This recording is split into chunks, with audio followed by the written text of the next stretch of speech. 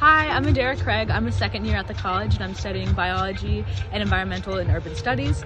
I'm here at COP because I'm really interested in domestic policy in the context of an international setting. And I'm particularly interested in agriculture policy, so today at Agriculture Day I was able to hear and talk to a lot of other members of international communities. I went to a panel today about soil regeneration as well as a panel about seed regeneration. We learned a lot about some of the local efforts going on in India and seeing how that can be applied on a national scale.